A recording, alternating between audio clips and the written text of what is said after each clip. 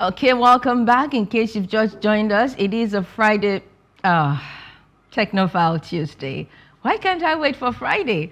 Looks like I'm in a mood to just go away and relax. It's okay. Few days time, Friday will come. It's time for Off the Press. We'll be taking a look at stories that made it to the headlines on some national dailies. And I have been joined by Kehinde Nwandu, member of the Chartered Institute of Arbitrators in the UK. But Chris will be joining us from Lagos this morning. Hello, Chris. Good morning. How are you? So good to have you join us, as always. Thank you very much. Okay, so Chris, let's start with the Nation newspaper. The Nation newspaper leads with APC top positions, why Adamu Omisore lost out. And then above the masthead, we have database of 15 million poor Nigerians, says agency. How the $800 million will be transferred to beneficiaries. Let's start with that. This database of 15 million poor Nigerians. Of course, the stories everywhere, the 12 million poor that will be given 8,000 monthly for 6 months. And so here we're having the agency saying they actually have a database of 15 million poor Nigerians. Let's start with you. Have you seen this database? Have you seen it? Chris? The database? Yeah. Have anybody seen it? Even members of the National Assembly, the night session, said that the database the Buhari administration was trying to do was, what will I don't want to use the word fake, but that a lot of fictitious names in that list. So this government is barely 2 months in office. When did they gather the database that they are talking about? I still believe that this to me does not make sense. We have gone beyond this. I don't know why this government wants to go through the same trajectory that the last administration went through, where billions and billions and trillions of naira were fictitiously put and spent on irrelevancies. We're talking about 12 million to 5 million, 12 million to 15 million Nigerians, paying them 8,000 naira every month. That comes to about 42,000 or less than $45,000 in total. That is less than 48,000. $60. Yes, 48,000. That is less than about $60, and that is what you want to pay. That in itself cannot even buy a bank of rice for now. So even if you give them and buy rice, what of the continent? I think this is a waste of funds. I will say the time without number. This money can channel into other things. If you use that and put that into the refinery, getting building a new refinery, that will solve the problem. It's just like we say, you just leave, in my language, you leave the rat and the house burning and running after a rat. The fact remains that poverty is here. We are having over 130 million Nigerians under the poverty line. We have a high level of unemployment, and you are telling us that you are going to transfer 8,000 naira to people. That to me is a total scam, and that's discontinued as far as I'm concerned. Doesn't make any sense. And come to think of it, who told you that I'm not having, what of people like me? Am I not entitled to palliative as well? Am I not a Nigerian? Are you saying that I'm not affected by the fuel, the problem with the fuel, the basic fuel? That is how it is done on that. So I was think that they should get this in. And to worsen it, they also approved 70 billion naira for the National Assembly, over 200 million naira per member of National Assembly. These are millionaires and very, very rich people. They are still approving such for them. So I think that this doesn't make any sense at all. Of course, lots of questions have been asked with regards to this 8,000 naira thing. So what next after the 8,000 naira? What next after 8,000 naira? Is this the palliative that they've been promising us? Don't worry. Yes, we know that the palliative was removed rather suddenly, but do not worry. We're working on palliatives, and Nigerians were waiting for these palliatives to arrive, and this is what we're hearing. And I don't blame them. I blame the labor union, the NLC. The NLC dropped the ball when it ought to go into negotiation with the federal government dropped the ball, despite the fact that there was an injunction for the National Industrial Court to that effect. But I think they would have done better. They dropped the ball and went to sleep, and saying that they're going to go into negotiation with the federal government in August.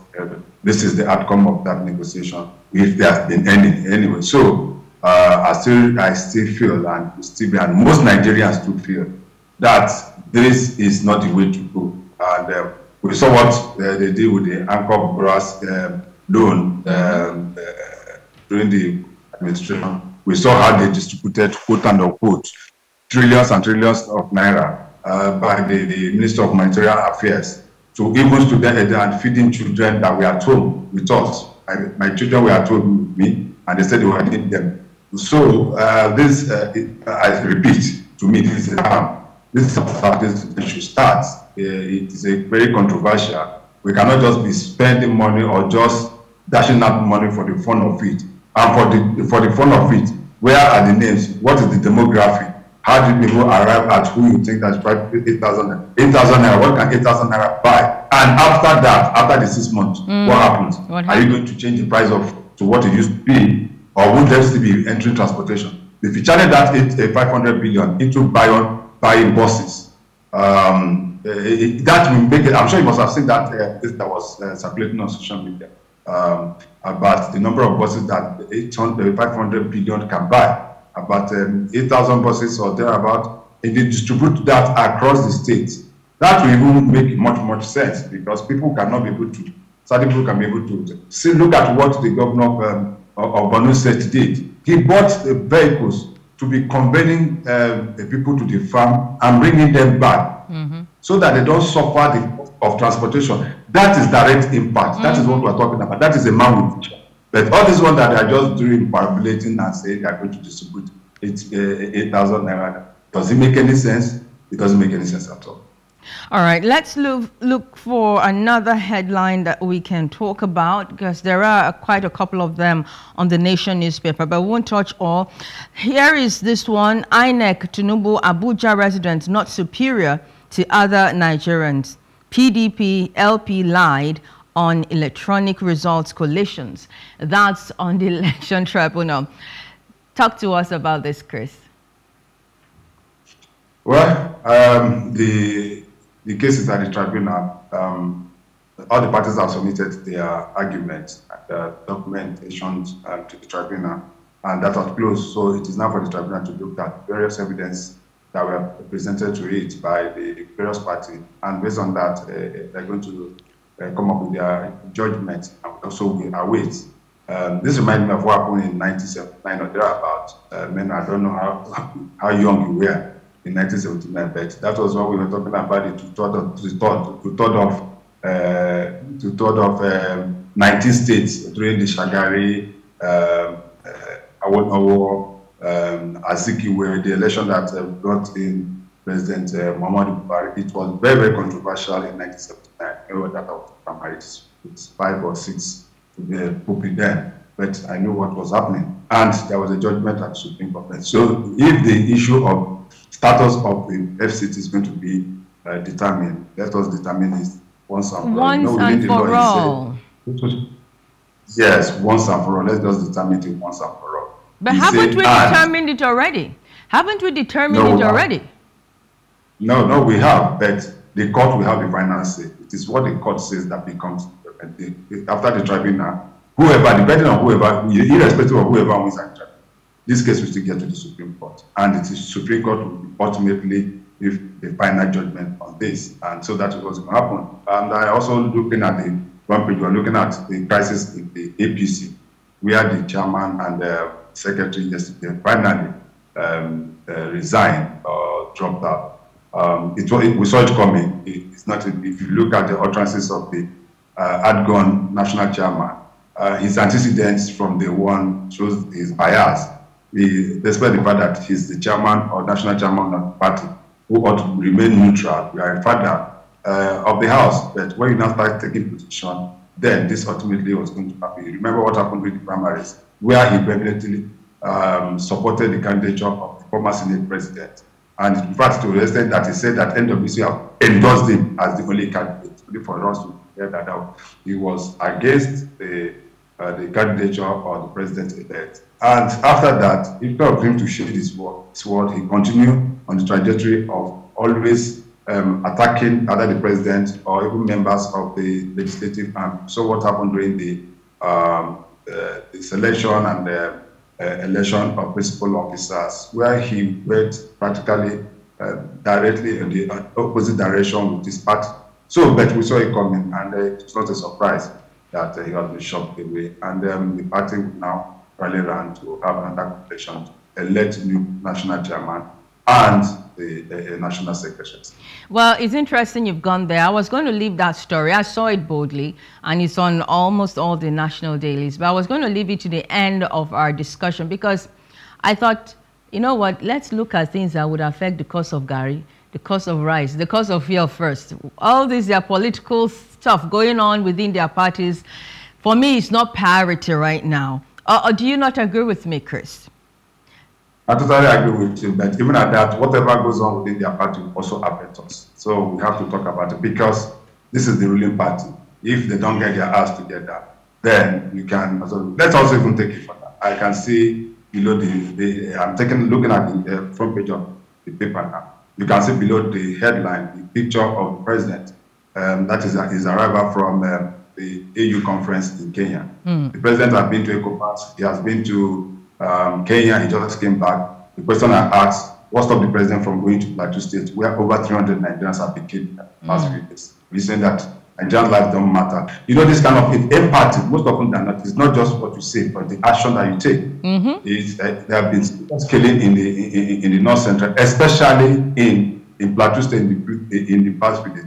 Other leaders, that was something that happened, was it in I think even the US and also France recently. Remember when the riot in France recently, the killing of just one person? Exactly. The president of France, he was at, and I think he went for a conference outside the country. He has to quickly come back to the country and try to persuade the French people and rest of the same thing happened also in the US. I don't know what happened a few months back, that the President Biden had to come back. So if you have over 300 people, Nigerians being killed, over 300 so far, those that have been certified, and the president has gone to Kenya, he has gone to ECOWAS, so he was elected.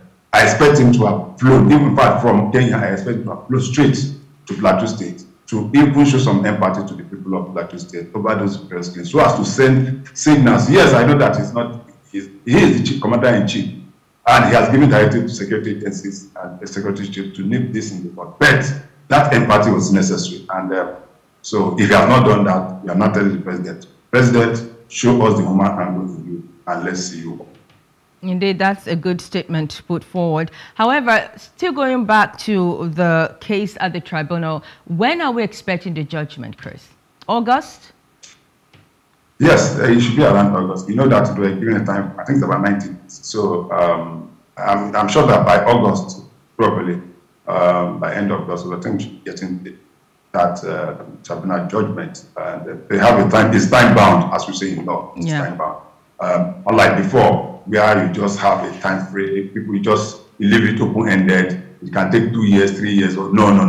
It's no longer the case. This case is time bound, and definitely by the end of August, I'm sure that early September should get a judgment from the tribunal. Okay, let's move from the Nation newspaper to the Punch newspaper.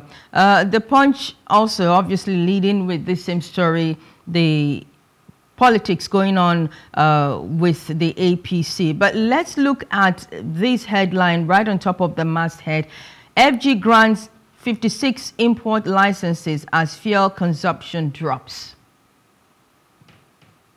Well, licenses to import, I guess. Yes. But if that, yes, the fact remains that it is like we are going the old way. Issuing of licenses for people to import is not the solution. I'll continue to say it. The solution is providing our own analysis to find out. We are a country, we produce good oil, we have the raw material. So if we have the raw materials, what stop us from getting to the end through the value chain and making sure that those petroleum products are refined in Nigeria? That will bring down cost. And it also conserve the hard-earned, our very, very scarce foreign exchange. If you know how much we're spending on foreign exchange for this world, that is a huge problem. So let us be refineries. I'm sure that solves most of the problem. I know it's a long-term project, but it can start now. Yeah, we had a member of IPMAN yesterday on the program, and this was our final discussion, and final word on this very matter, because he also talked about how their members are also seeking for licenses to import. But at the end of that discussion, we agreed that, look, the best thing would be to have our refineries working. It's so embarrassing that we are talking about importing fuel, when we actually exporting crude. It doesn't make sense at all. It doesn't make sense. All right, so moving forward, you have just beside it, anthrax. Government plans nationwide animal vaccination. And below that, that same Punch newspaper, you have poultry farms shutting down over high maize price. Let's look at these two together. Apparently, there is this thing that's coming against animals, and government is planning nationwide vaccination, and poultry farmers shutting down because it's become too expensive to run their farms. Yes, food prices. Say, when we're growing up, we always say that prevention is better than cure. It's not that I understand that phrase that we used to have when we were kids. Prevention is better than cure. So let's have massive vaccination measures so that we don't run into this terrible report that is. We are not focusing on some of these issues, and it is only when it comes to an epidemic level that Nigerians, that is how we do our things. So I hope that the relevant agencies, including the Ministry of Health, and not only the Federal Ministry of Health, also the Ministry of Health in the state, and also local government are geared towards making sure that we get people vaccinated with that vaccination place as quickly as possible. And that is what it's supposed to be. The second one you asked is what? Poultry farms shutting down over high maize price. Yes, of course, they have to, because it's even getting worse now. You know that yesterday, Russia refused to renew its agreement with Ukraine on grain, and that is the step that pushed the prices of grain over and above expectation across the globe and Nigeria. So, but the question we ask, what is the problem? What is the root of the problem? Why are we not getting enough grain or maize as it were? It could also be due to several factors. One is the insecurity. You know that a lot of Nigerians are not to the farm again because they are being killed and they are being made. And that is why we said that security is like a chain. Once there's a disconnect in one of the chain, one of the link within the chain, that it affects every other. So if insecurity becomes a problem and farmers are not going back to the farm, then that becomes an issue, because at the end of it, there will be a problem. But I know that the federal government has given up on that for the release of tons and tons of millions and tons of grains into the system. But I don't know the impact that is going to pay. But poultry is one of the key areas where our people derive their protein, derive their their feeds. So if that sector is affected, then it's supposed to don't pay. We are not even able to satisfy our local consumption, talk less of exporting. And this is an area where we can make so much money. You can see now even in the market, most of the time you see the imported ones, imported frozen chicken from Cotonou, mostly from Cotonou. That is what is happening now. We are not having enough production. So I think we should look at all this value chain and make sure that whatever we can do to increase production is done. But even at that, even if you have it, the question is how many people can afford it at this time? How many people can afford it? That is the question. The purchasing power of Nigerians have gone way, way, way, way, way down. And there's no increase in salary. When they've increased petroleum products by over 300%. Today, nobody's talking about increment in salary. It's only that the governor said it's increasing it by 10,000 naira. What happened to other states? What happened even to within the private sector? What is happening? Nobody's talking about that. Yeah, what happens to those? Yeah, what happens to those who do not earn salaries, who have to fend for themselves, like these poultry farmers? These poultry farmers, they spend a lot to feed their birds. And of course, the cost of eggs will continue to soar.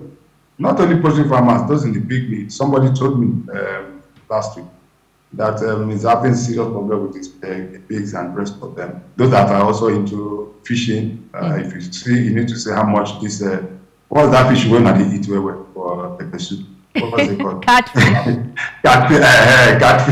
Catfish. You need to see the complaint. So the complaint is all over. And if you go to market now, no, you want to buy fish, you're a lady, you know how much that costs. Oh yeah. Yes, we are also talking of tomatoes, we are talking of pepper, we are talking of onions, not just everything. Just a chicken. Everything.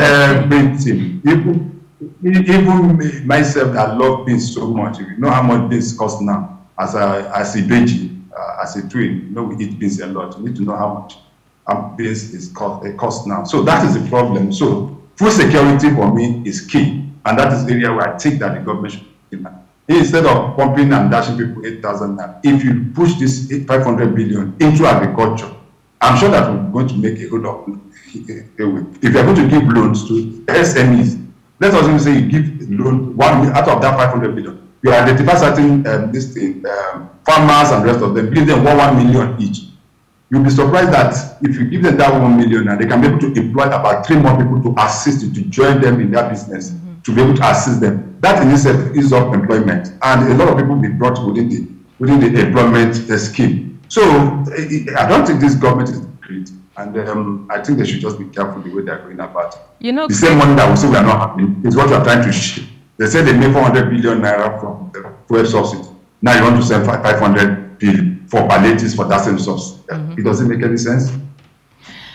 I am one of those who believe that Africa, and well, let's leave it restricted to Nigeria, we have no business importing grains because our lands are very arable. There's nothing you throw in any part of Nigeria that would not grow without even nurturing it. It just grows. In the north, we have... Man, your backyard there, your backyard. If you put tomatoes there, it will grow. If you put, it's easy. You don't even need to take. A lot of things are growing in my compound. Just drop it between. That is what I'm saying. Just look at. Okay, let's take a practical example. If you are moving from Lagos to Benin, start looking at those stretch of land between Ijebu-Ode, Shagamu, or down to Benin. See how green. You see how lush those lands look. Yeah. Anything you throw into this place, going to mechanized farming, it will hit a lot. So that's what I'm saying. You're talking about 500 billion. Short term, 500 billion. What is going to give is 8,000. If you push that into agriculture and people reach time mechanized farming, it will help to bring down the cost of food items. You might just say it's a long time project, but I can tell you that within a cycle of about 7 months, 8 months, some of these products can be used. You can use some of these products. So what are we talking about? All right, let's move on to the next headline here. Suspended EFCC chair spent 33 days in custody. That's Bawa. Yeah, the same thing I said we've been talking about Mefile applies to Rashid Bawa. Bawa. Yes, the fact is that it's a violation of their fundamental human rights as enshrined in the Constitution, the 1999 Constitution as amended. And also international laws that we signed, as members of UN and the even African Union. So the fact remains that if for whatever reason you find them, you've done your investigation and find them wanting, then you charge them to court. The court says the law says that within 24 or 48 hours. Every Nigerian, irrespective of whatever crime he commits, must be charged to court. If you want to extend the detention, then you go to court. It's a court that will give you a valid time extension. But 33 days is a no-no for me. You know the problem we've always had? The problem we've always had, you know Nigeria is a very, very big country.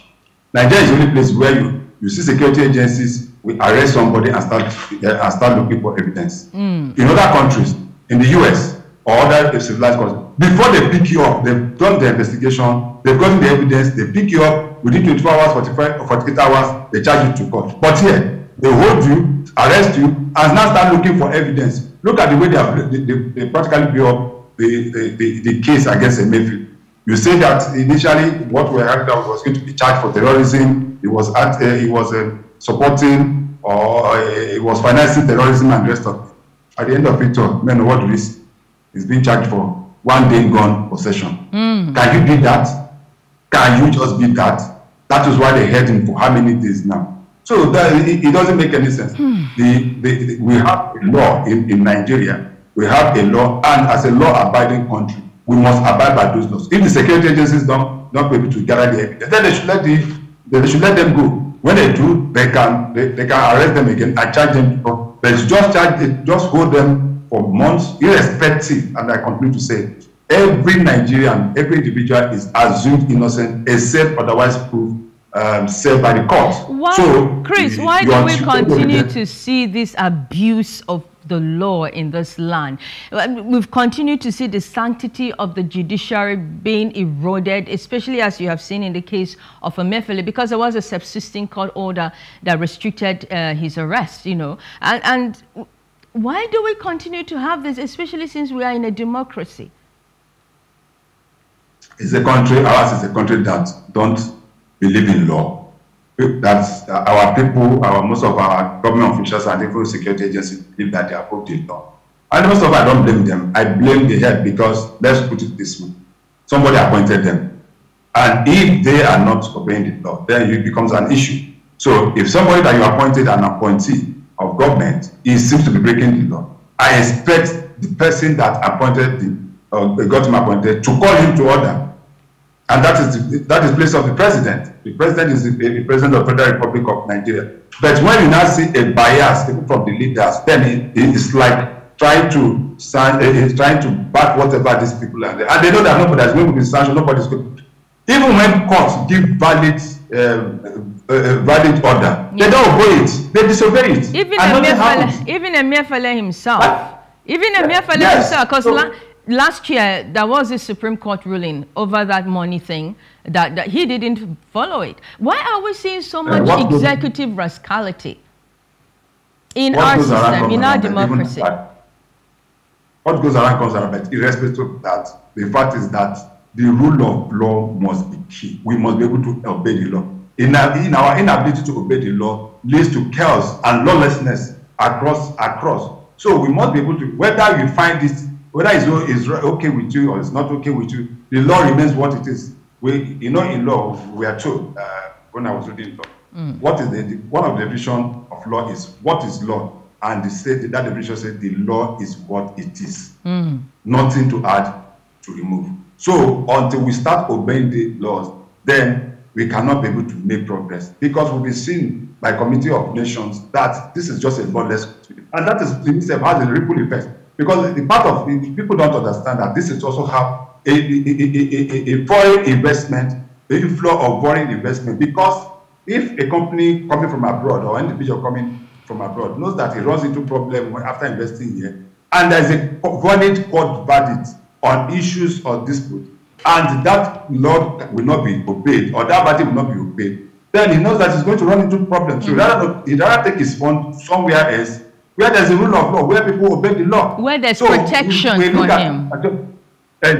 Protection, where there will be protection. Exactly, where there will be protection, where the law says what it is, and that is what it's going to be. Exactly. But here, we don't do things, we don't even look at the ripple effect of some of the things we do. It's just about it's about power. No, it has an international dimension.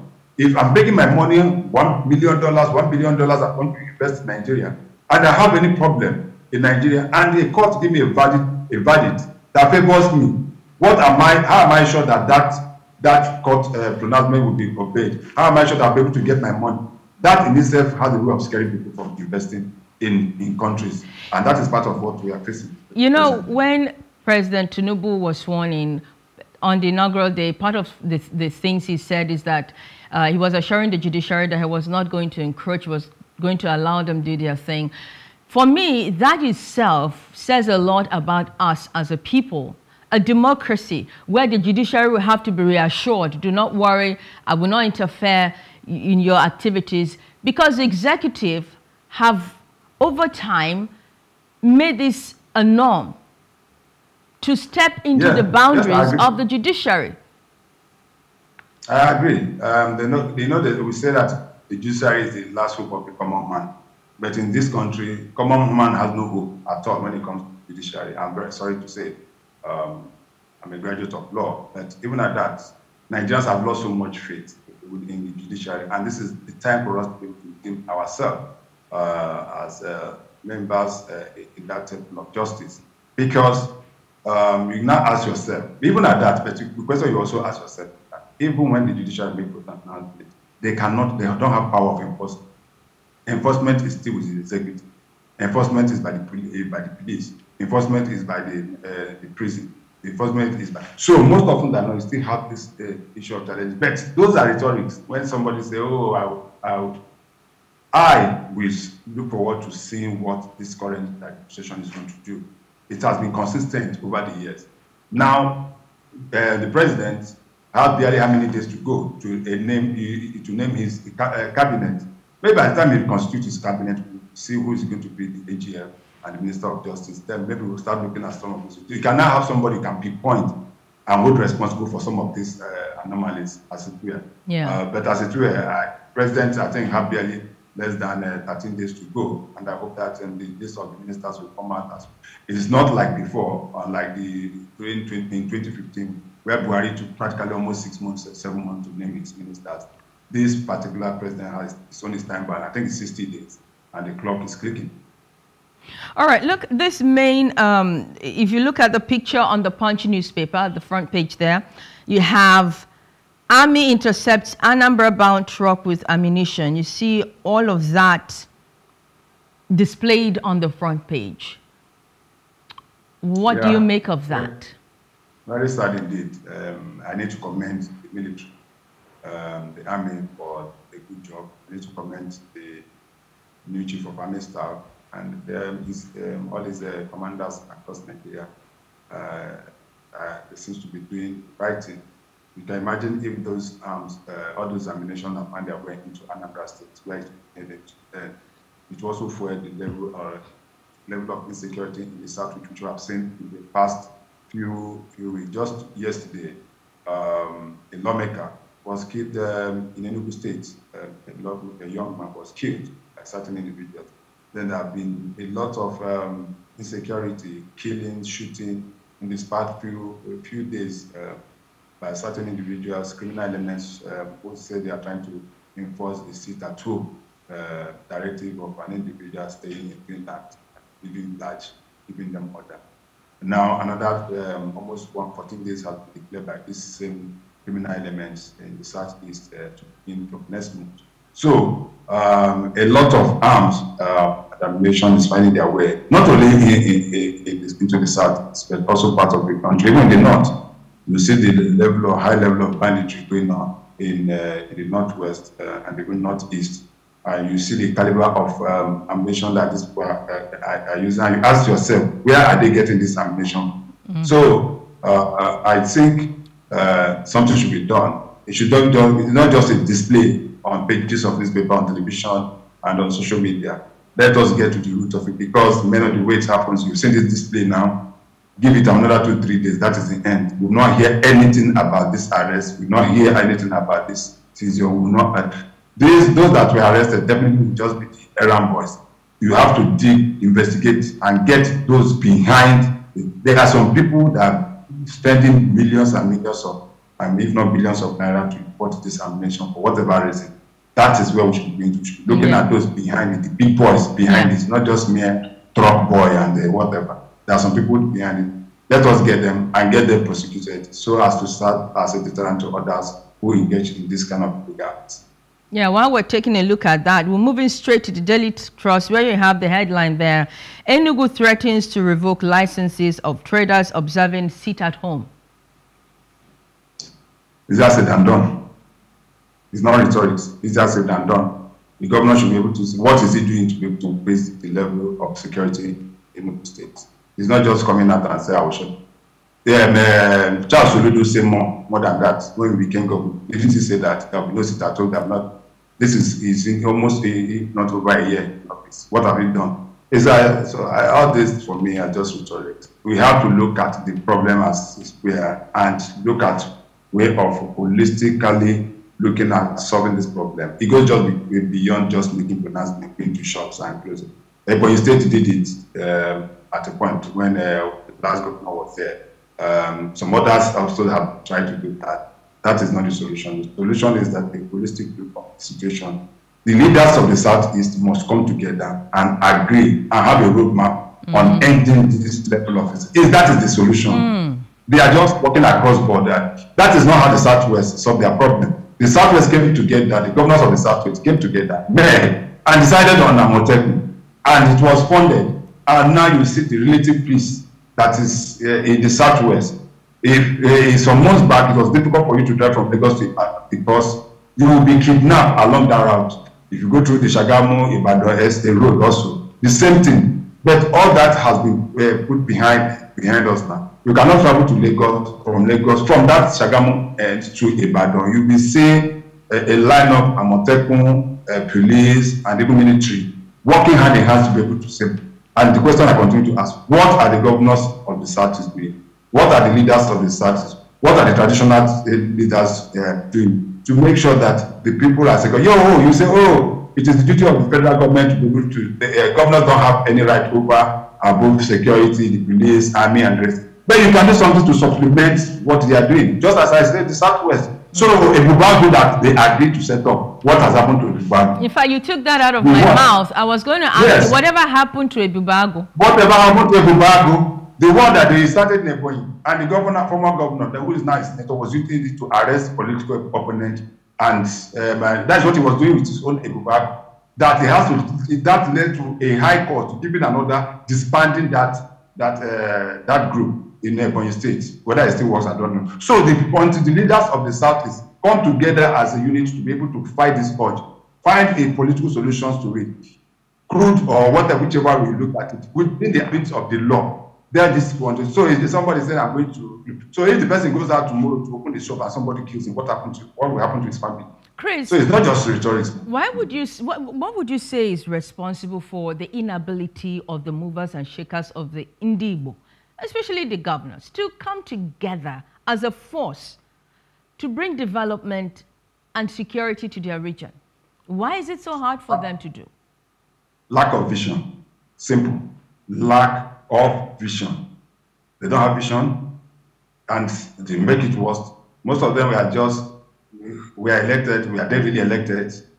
So that is the problem. And that in itself, the people also don't have confidence in their leaders. Because until you're able to galvanize and build some kind of confidence with it, then people will believe you. Then the problem also remains that, as I said, being coming together, because this has to do with intel. It has to do with intel. People must make sure that they are ready to give you the necessary information. Most of these guys perpetrating this are not good. They live within the Southeast. People know them. But the problem is that people cannot even volunteer information to security agencies or the government, because they know that those information given can best back to them and they'll be killed. So until you build capacity to build that confidence and give the people the assurance, people want to come out every Monday to go about their businesses. There's a report that just came out in 52 weeks. The loss within the loss from the Monday sit at home in the Southeast came to 4.813 trillion naira. Definitely. 4.813 trillion. Each of the states loses about nothing less than about 10 billion every week for that one day sit at. So you can see that the economic situation, economy in the Southeast, you'll be shocked that this happened in the Southeast. But just a straight throw from the Southeast, just cross River Niger and enter Asaba. Man, no, you know what I'm talking about. See life. People are moving from Onitsha to all parts of the are moving. The economy of Delta State is growing because of this insecurity going on in the Southeast. Is that not a problem? People are not sending their children to school in Asaba. People are establishing businesses in Asaba because they find the Southeast is not secure enough. So it takes the governors, let the governors continue blaming federal government. Oh, Nigerian army, Nigerian police, this one, this one. They on their own, what are they doing? Or are you telling me they don't have a solution to the problem? It's not possible. Well, Chris, that's a good place to leave it. We've had a very robust discussion. Thank you so much for your time, as always, on Tuesdays on The Breakfast. Thank you very much for having me, and have a wonderful day ahead. You too, Chris. Chris Kehinde Nwandu, member of the Chartered Institute of Arbitrators in the UK, joined us here in Lagos on Off the Press. We'll take a break and come back with our very first hot topic. Stay with us.